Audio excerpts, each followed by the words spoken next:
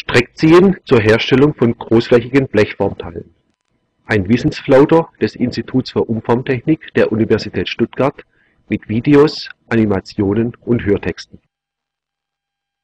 Große, dreidimensionale Blechteile werden zum Beispiel im Flugzeugbau als Einzelteile oder in Kleinserie benötigt. Das Tiefziehen solcher Blechteile würde zu große Maschinen erfordern.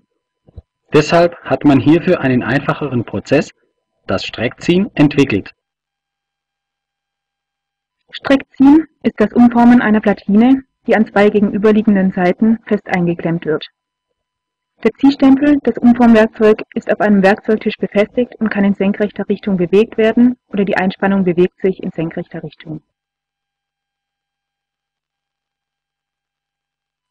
Beim einfachen Streckziehen wird das Blech eingeklemmt.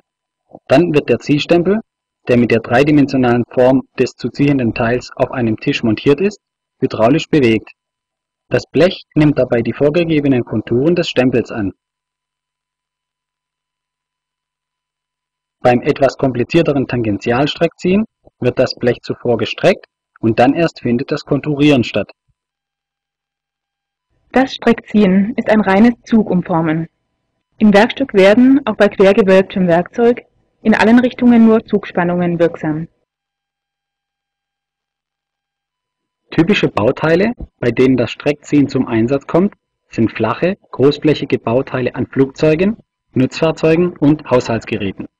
Speziell wird Streckziehen angewandt bei Tragflächen von Flugzeugen, Fußbeplankungen, Außenteile an Haushaltsgeräten, Verkleidungen von Schienenfahrzeugen. Das Streckziehen eignet sich besonders für den Einsatz in Klein- und Mittelserien. Hier erfolgt das Streckziehen eines Flugzeugteils.